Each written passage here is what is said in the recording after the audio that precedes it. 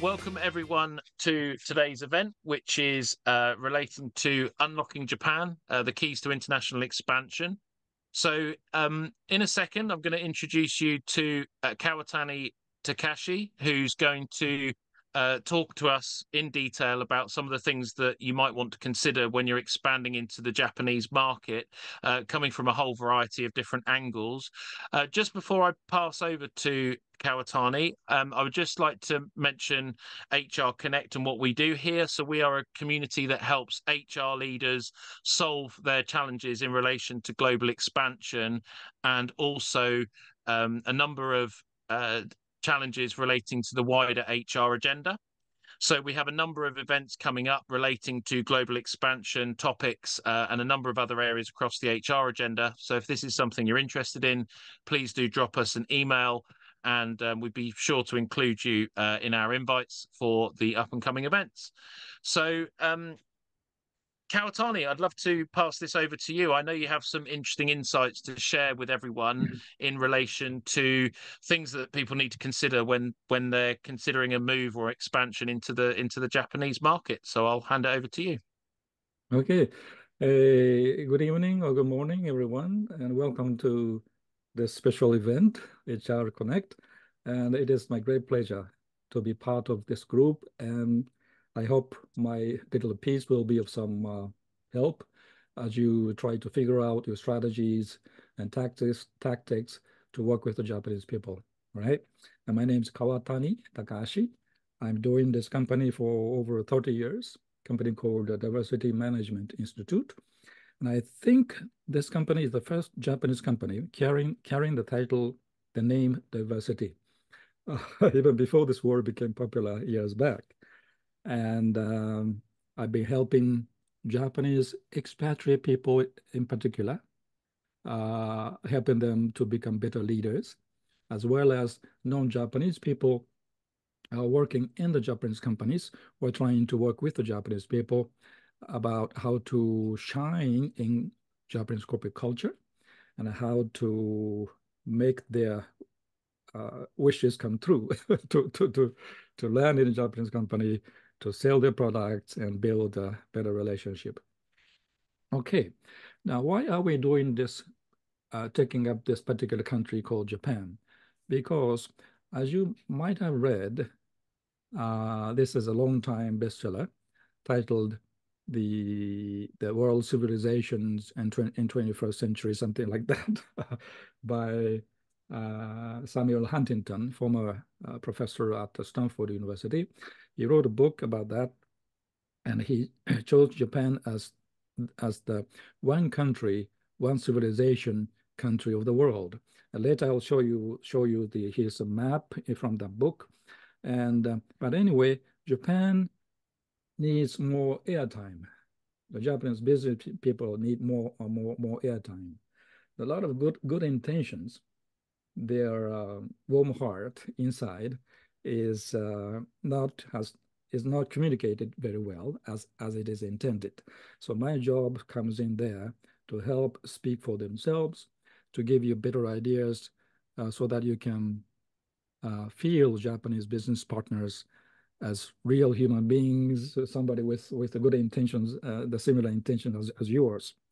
Okay, can we go into the video? I mean, PowerPoints, university textbooks about global leadership, and some English phrases for expatriates and so on and so forth. Okay, some of the clients: Ministry of Education, Foreign Ministry, Japan and Malaysia, U.S. Navy, Yokosuka, and some of the clients here. Okay, now today, let's look at Japan from in three ways. First, about Japanese way of work, some of the socio-cultural contexts that explain the way Japanese people do their business and relate to one another. Japanese way of work, way of relationship building, which in many cases is in sharp contrast to that of to those of outside Japan. And next topic is about Japanese company, organizational makeup, how the organization is built, and how people in that organization behave to get their job done. And lastly, if time permits, working with Japanese, kind of a summary, practical principles, so to speak, of working with the Japanese people. Well, today, as I said earlier, it's not going to be practical export-import, how to set up a company's kind of a concrete information in Japan, but rather give you the valuable information which is not available in seminars and books. So main focus will be about socio-cultural aspects of doing business in Japan, something that is behind the way they do business. Okay, the Japanese way of work. All right, before we go in, this is the slide I mentioned a while ago. Japan is one country, one civilization, from the book The Clash of Civilizations and the Remaking of World Order. As you'll see, let's say Islamic countries span over 20 countries.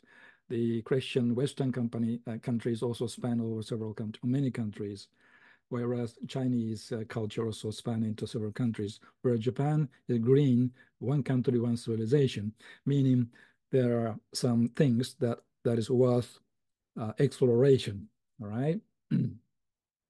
Japanese way of work.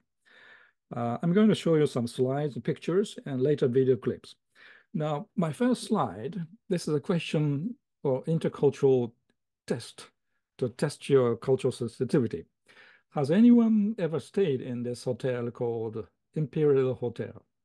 Okay, this is 125th anniversary magazine advertisement. And one day, a guest spotted this girl bowing to the door that is already closed. The service staff has completed her job, whether it be cleaning the house or bringing the room service food. But that job is already done. She has done appreciation or maybe apologized in the room. But after the door is closed, she is still bowing to this door. So my question to you, just hazard your guess, why is she doing this, first of all? Why is she doing this after the service is done? Can anyone try your guess, please? Is it to do with something to do with respect? Ah, respect, but door is closed, no one is watching her. Why does she have to show her respect to the door that is closed? What's going on in her mind then, with regards to respect? How about Miss Emma? Um, oh, is it about her? It's about herself, her Oh, work. oh, so she feels some need to show more respect, maybe. Mm. Her own decision, her own Is it motivation. to do with like obviously she's finished her job, everything's completed. Mm-hmm. But the Mm. final thing is it Final. is it being grateful for something? Ah, so her gratitude Yeah. was overwhelming. I mean, was more than wasn't enough in the room, perhaps. Okay, of course, no one can guess the exact emotions at that time of this lady, of the staff, but when I read the comments from this hotel in the advertisement, it said that her appreciation she has expressed in the room to the guests in her mind was not enough. So she still wants to show her appreciation, even doors closed. And during this 5 seconds or 6 seconds bowing, she is reflecting how she served the guest.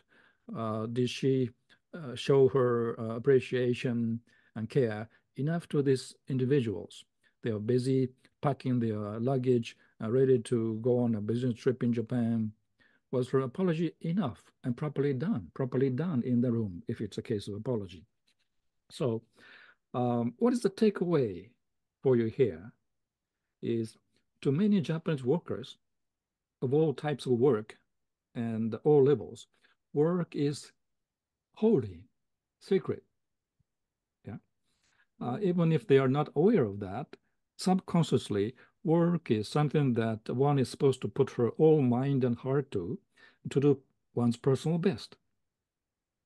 And to delve a little bit further into that, my own observation is that the Japanese workers, mostly, even part-timers, not just full-time managers and executives, not just people with MBAs and particular professional backgrounds, even part-timers.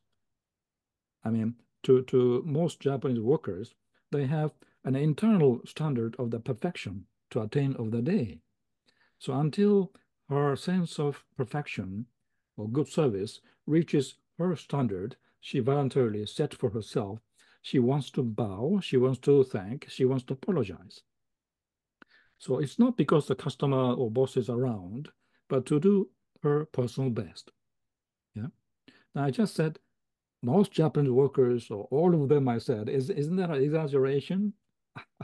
Yeah, some of you may think so, because not all Japanese, of course, are like that, obviously.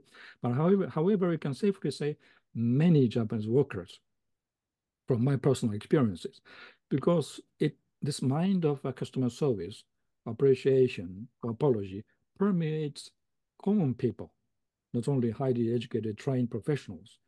And you can even say Japanese people are mostly artisans or craftsmen, not just in the art of art, but in any business, any industry. So their work must be aesthetically beautiful work of art, right? At least that's the vision we like to have when we get to do something. So practically, what does that mean for you? Um, I think you should learn to show your commitment, sincerity, and if you talk, walk the talk. Don't try to be bigger than you are. Don't show off talents and skills when you're only half the level of a real expert. So be true, be humble, be committed with a pure mind. Well, that's kind of a general attitude thing. But with that kind of attitude, the way you write your emails, the way you present your first business proposal will be different. Okay, so far, any questions do you have? Or any comments you want to share? Can I ask a question, please? Yes. Thank you. I'm just really curious to know that, this is so insightful, but if I was setting up in Japan and I had different teams maybe coming over from the West, what type of practical things would a business need to do to really educate like their staff, so that there was a really good understanding right at the kickoff, right at the start? Is what sort of practical things should organizations or HR leaders be thinking about potentially to ensure that there's like a smooth understanding? Okay. Mm-hmm. I think you have heard or read already about this. Japan is a country with a long history, right? Easily more than 2,500 years, without any change of our politique. Our emperor has been around since the day of the birth of this country. Mm-hmm. And whoever the top leaders, prime ministers or company heads, we don't care, because each worker has diligence in the spirit. Mm. As we see our emperor also doing work, and sometimes as a ceremony, as a gesture to the people, does work in the paddy field inside their imperial palace to show the beauty of the diligence. But anyway, you are non-Japanese, so please tell them you have to come up with something that is not available in that market, something they can't do by themselves, and show them you are committed to long term, not fly-by-night operation, of course. So you have to figure out how to be part of their business of long standing by trying to give them what is not available in Japan. Right. Maybe that will be the first step. Yeah. Okay. Thank you very much. If I can just add a point to that rather than a question, I know that many of our HR leaders and members have tried to enter into the Japanese market, and one of the biggest challenges they have is understanding how to bring the very first person, usually a country manager or some kind of business leader, into Japan. And I think they have a very particular problem with that, because that's a very hard thing to do in any country when you're expanding. But obviously, with some of the things that you're talking about, Kawatani, around the complexity around the culture, that makes it especially hard, I think, for people that haven't entered into the Japanese market to really understand it before they arrive there and try and build a business there. So I think it's I don't know if you have anything to add around that, but I think it's a very difficult challenge for, US and European headquartered businesses, especially when they're entering into Japan, hiring their very first person or first people into the team. Well, the first person, the head of the country, ideally needs to be the type of person who believes in building long-term relationship based on trust. Somebody who believes in building trust is the core of all the businesses there. And of course, that is true with any country, but somebody who is not trying to show a performance in the first 3 months back to the headquarters, but someone who likes the Japanese sales team and colleagues, and try to share all he can do to strengthen the Japanese operation. So yeah, just to add to that. Thank you. We'll be moving on to a bit more practical solutions from now. Now, this is one example. This is a typical mall scene taken in Kuala Lumpur, Malaysia.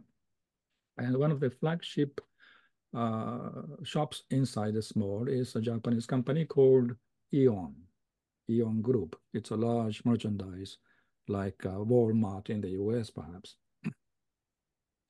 Now, in the Nikkei Shimbun, which is a Japanese economic newspaper, they did this whole page advertisement some time ago. And it says, reflection or remorse of Aeon, self-criticism of Aeon. What they said in essence here is, we at Aeon was not able to look at customers, unable to come up with the changes in the times. Aeon price was not as affordable as other shops. Aeon floors was not a product that customers want to see. Aeon failed to service improvement to our customers. We here pledge that we will turn our ears more to the needs of the customers and learn proactively from other more excellent companies. Once again, we will try our very best to bring back the service, shop floor, low price that the customers really need. Okay? So after they have realized they have not done the job perfectly or failed in certain areas, they even do this whole page ad to appeal to the whole world, the community, that their motivation is very sincere and they're ready to take every step necessary to improve, for not just for the company, but for the people. So this is one example of a pure mind, be humble and be true.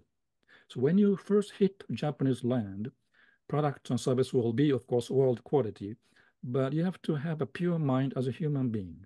Be ready to be, quote unquote, naked, take off your mask, and try to have a person to person, human to human, knee to knee, intimate conversation with customers. So don't spend all your day in the aircon room.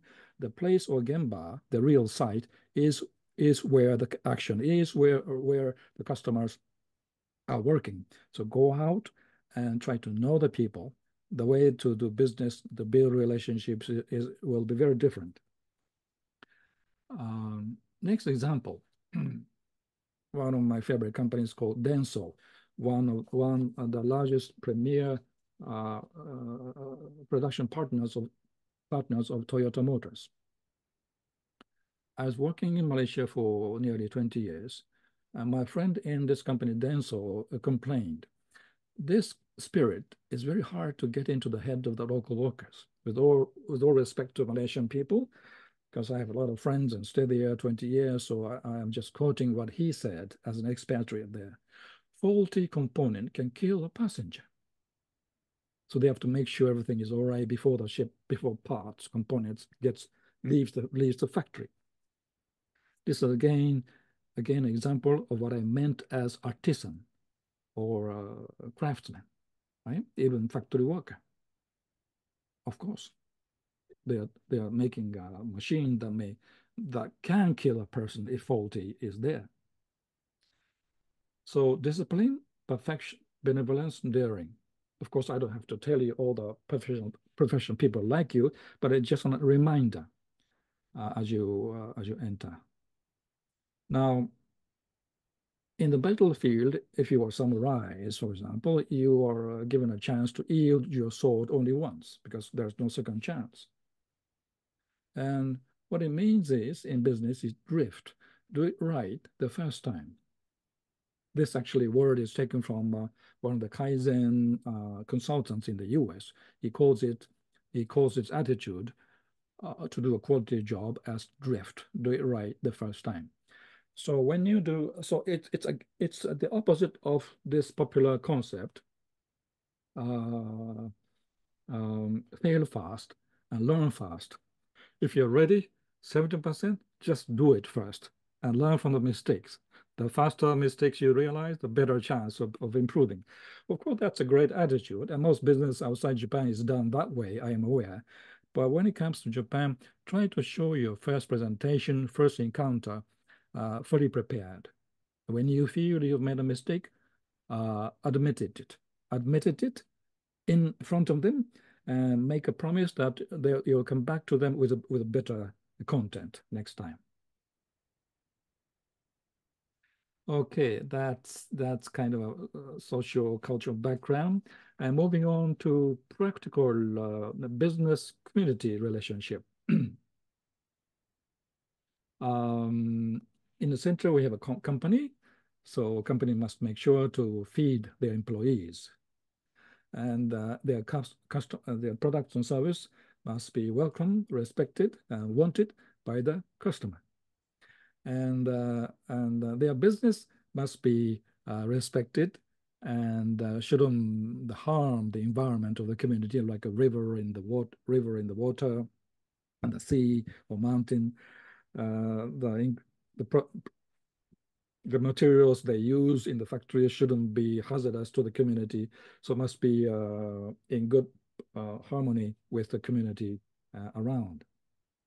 Now, we have this traditional word which has been around since the Edo period, you can say, and it's called three-way wins. First win is seller's win. Company must win, make profits, must pay salary continuously to the employees. And as a result, buyers must be happy, customers win. And as a result, community at large has a very positive, cheerful, and a safe environment. So it's called three-way wins, right? So when you bring in your products and service, try to make a good preparation and research how other companies have been doing in the same industry, same products. And if possible, try to gather information how other companies has been doing already before you in with your products and services. And the company management has a moral responsibility and obligation to feed employee, even if company is not doing very well. When something goes wrong, often a press conference is convened to apologize like this way, right? So their business is not just for the company, but for the community. And they show their apology or gratitude to the public. Right?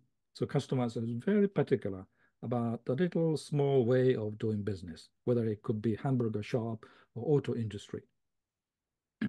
So what does it mean to actual business? You show them your credibility, especially your first timer, and proves that your business has been credible for a long time in your industry. And if possible, show your personal credibility in a face-to-face meeting with them. Now, my next question is, how can we show your personal credibility, reliability to customers, first-time customers in meetings?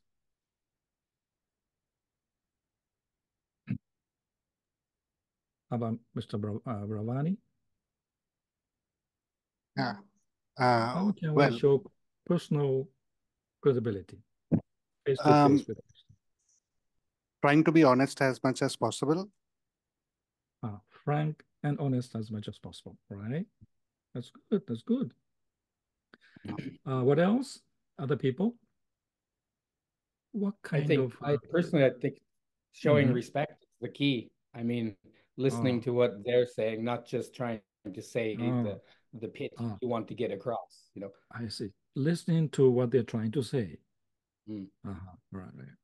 And often they speak with a lot of pause in between, maybe speaking to the colleagues in the meeting side discussion.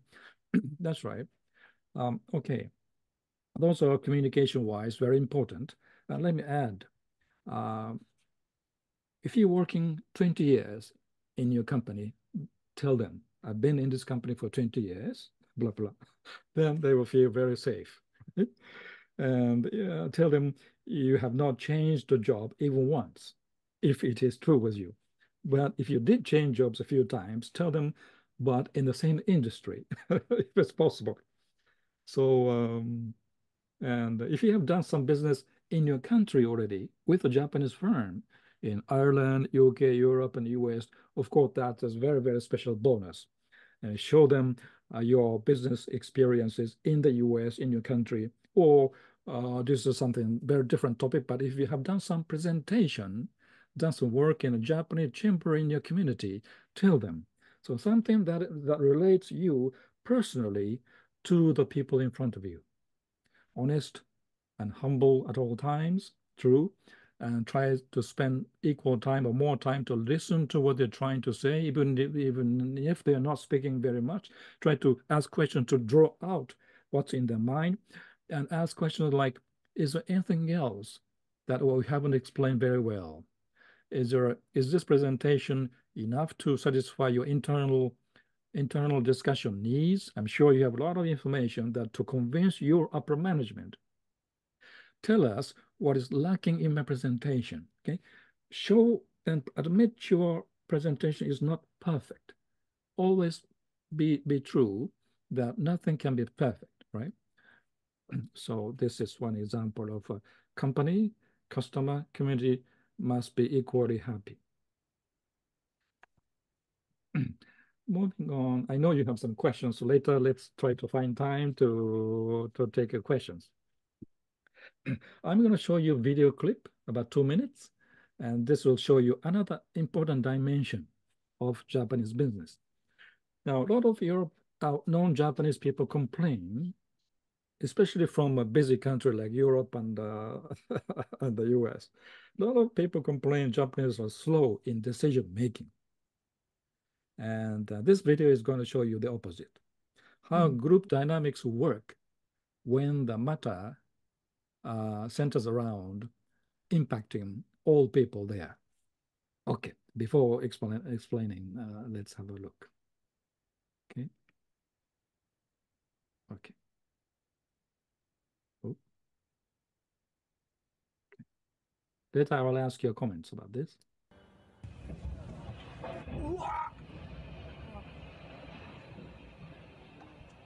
多分1ヶ月ぐらいかかるんやないかねとは言ってたんですけど、やっぱりすごい対応早くて。早い、市民が安心するよね。誰もが驚いたスピード復旧。その裏には工事する上での系列を超えてみんなが協力して皆さんのお知恵をぜひお借りして実践をしていきたいというふうに思いますので力を貸してください。どうぞよろしくお願いします。通勤時間とも重なり街は大混乱。午前8時を過ぎたところです。博多駅周辺は騒然としています。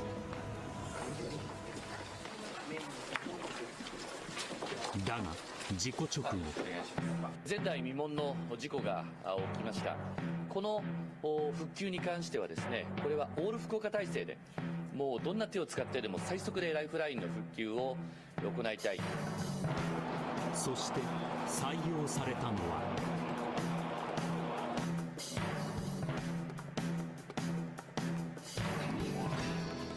流動化処理土とは水に入れても固まる特殊な土。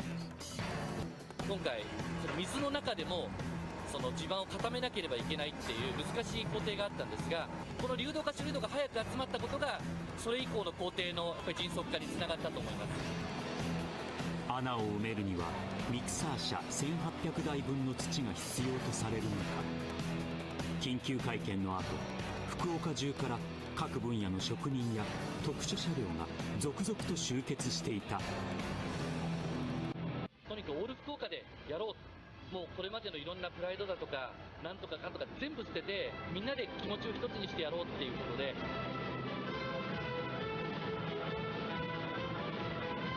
月曜日には通行ができる段階まで持っていくことを目標にする。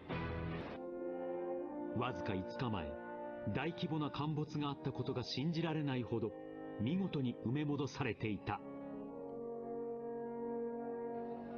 現場にはあの高島市長の姿が。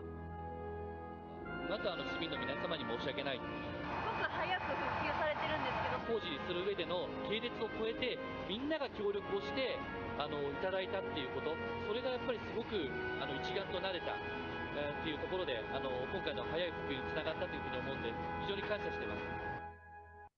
Okay, everyone, how's your feeling this? Why did they do this so fast?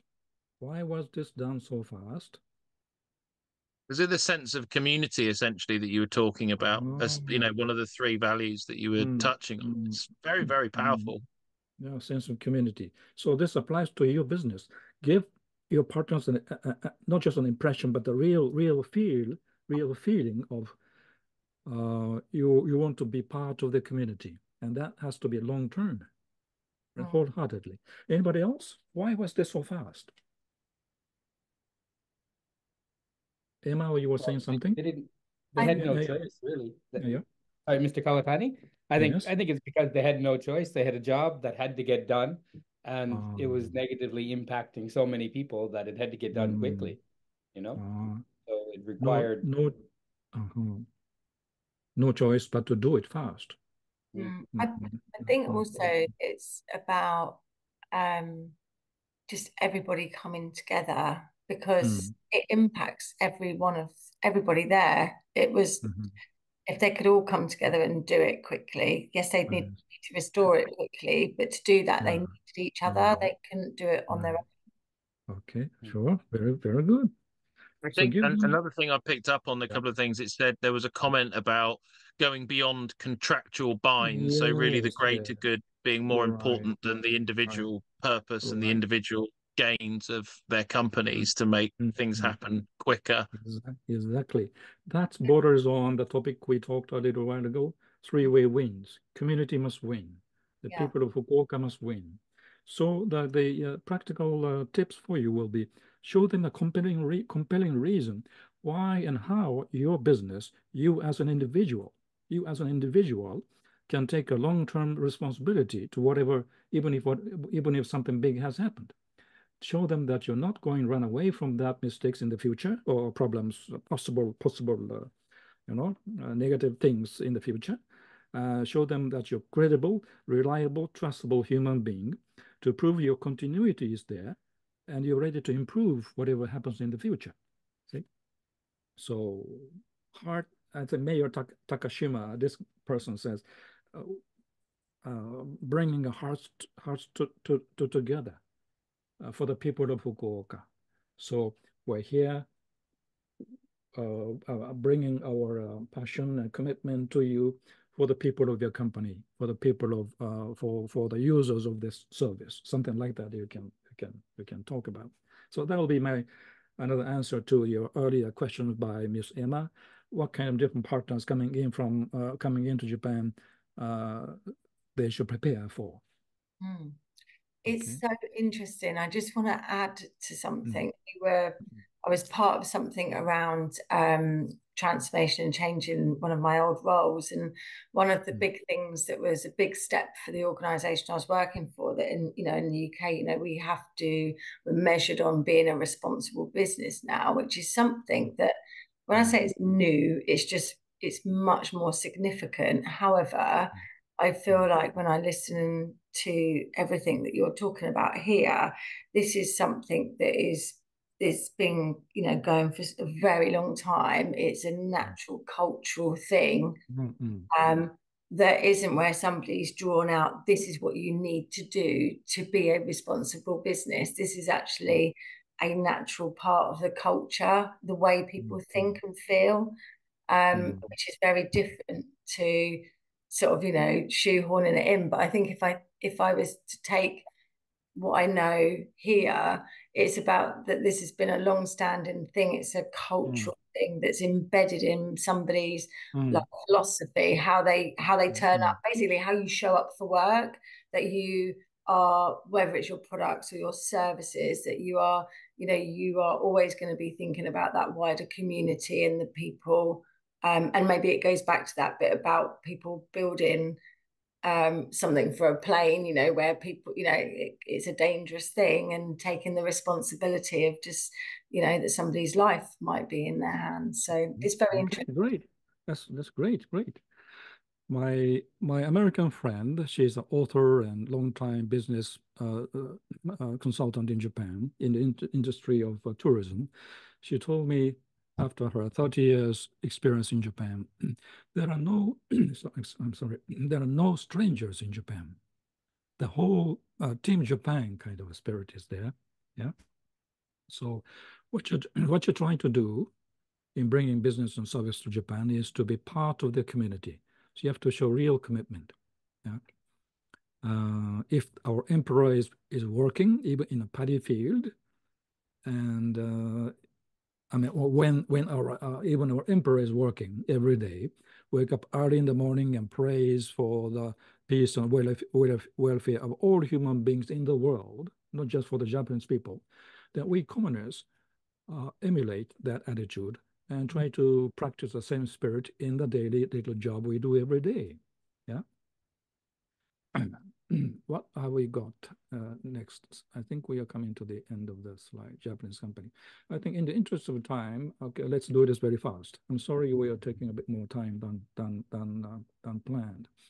Now, let's move on to the next topic of Japanese organization. This shows how the organization is built in the typical organic type of Japanese organization on the left, and typical Western mechanistic type of organization. This is taken from a Keio Business School book titled Human Dimension of International Business.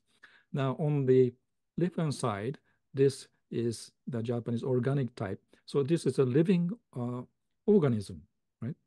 President, managers, and the ordinary staff, or section chief, assistant, supervisors, and the staff. Of course, we have some joint responsibility area, which is wide open here compared to the mechanistic one. Individual responsibility is there, but it's not clearly defined, like in this Lego block. It's dotted line, meaning responsibility comes in and out, and it can change the shape.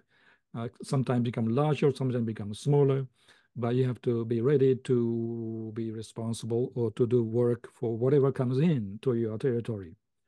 Now, so that's why it's called organic, and a whole organization can change the shape according to the threats, problems from outside the organization. Now, the point here is, okay, you see the word horenso. In between the individuals, the wide open space, this open space is the engine, life of this organization, meaning they have this business power, huddling, small talks, and behind the scenes or unofficial discussion and chit chats in toilet, company hall or canteen, or after work is a kaya, drinking places, and so forth.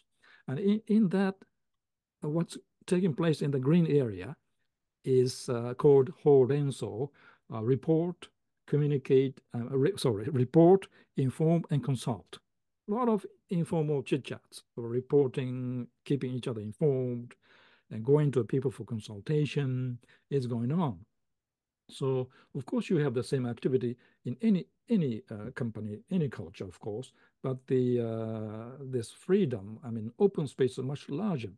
So it's difficult to see who is taking the responsibility, who is the leader, who is how far they have gone to the decision making. It's difficult to see from outside because they are automatically, I mean, they are changing their shape as we. So what you can do as a foreign investor, exporter to Japan is you can't influence their shared responsibility inside. That's too deep inside. Individual responsibility, yes, they are often under pressure. And what they do is horenso, try to convince other people, try to consult with other people. So what you can do is to influence your Japanese person in front of you and to help their internal discussion, internal decision making easier. That's why a while ago I mentioned to you, ask them, is there anything missing in my information that you might need to help internal discussion move faster?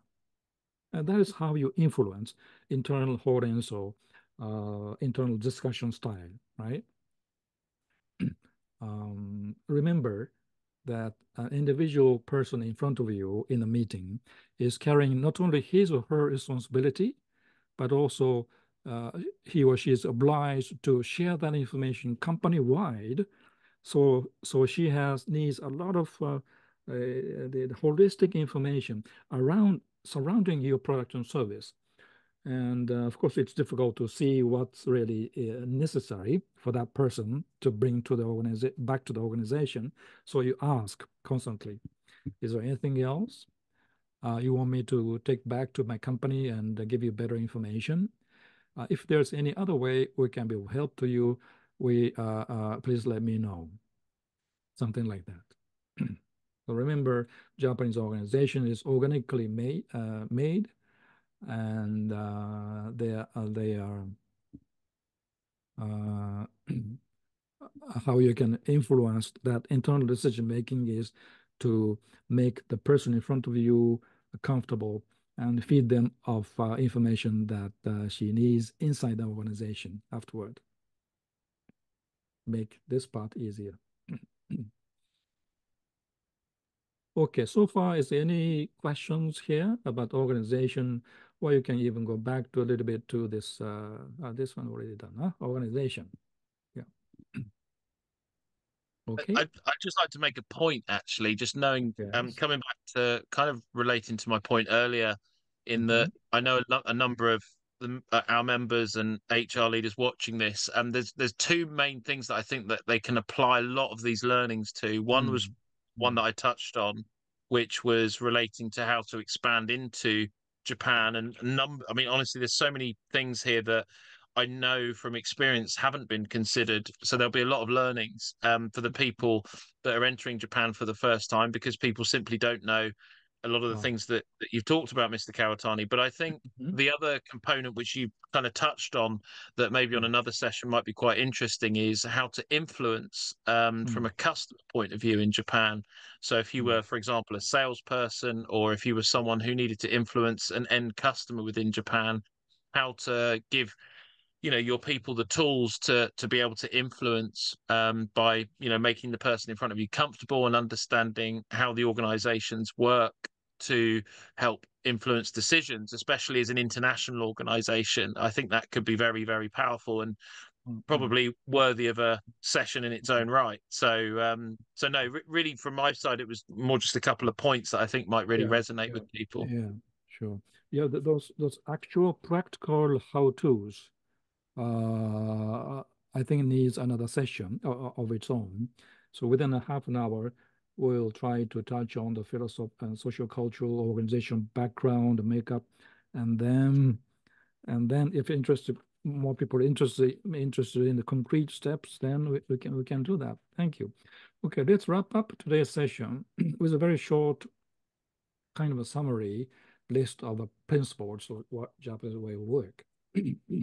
Deliver every promise you make, if you ever make a promise.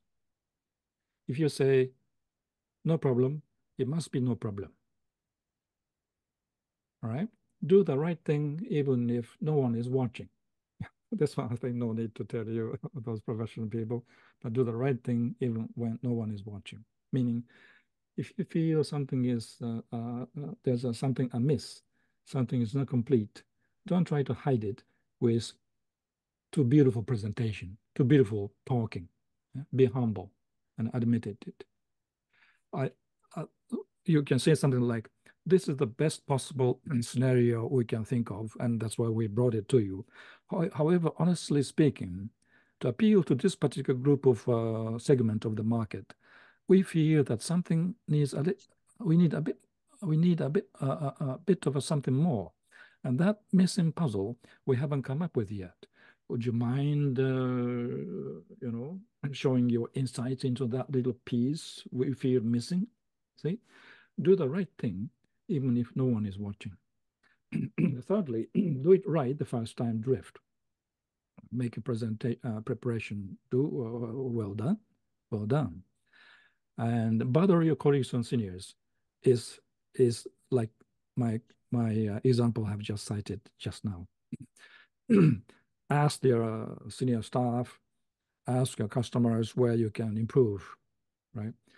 And because you are foreigners, okay, let me tell you a short story. When I was working in Malaysia, set up my company, I asked a local celebrity management guru to be the head of my company. And I've been shy to approach him for questions because he's such a busy person. So, but one day he called me, hey, Kawatani, you are a foreigner. Foreigners are expected to make mistakes. You should bother me more. Isn't he a very open-minded boss? I've never met such a broad-minded person. So it's okay when you're in doubt. It's okay to trouble your even customers or business partners with the right questions, with the right attitude. Fifth, one sorry is better than 10 excuses, and be sincere. Okay, with that, my presentation is like that. And if you have any questions to wrap up, I'm ready to take it. Thank you very much. Thank you for your time today so far. Thank you, everyone. Thank you, Mr. Kawatani, for everything that you've gone through with us today. One of the biggest themes today was about community, and we're a community ourselves, and our community is committed to basically give as much as we can to HR leaders across the board to support them and their companies in their growth plans as individuals, and to help their organizations. You may be wondering how we fund our community. We have specialization in recruiting across 66 countries, including Japan. So if you have a need for recruitment support and help, all we ask is that you reach out to us, and we'll see if we're in a position to help you deliver a high quality recruitment service. And that's really what powers and funds the community that we offer for all of our HR leaders and members. So I just wanted to mention that. We also have a Slack channel and WhatsApp group available to all HR leaders. If you're interested in this, the recruitment solution, or indeed anything else we can help you with, we're also interested in things such as any other topic suggestions that might help you in your day-to-day roles. Please email my colleague Emma at emma.kite@hrconnectglobal.com. So thank you all very much for attending today, and we will look forward to seeing you all on the next event.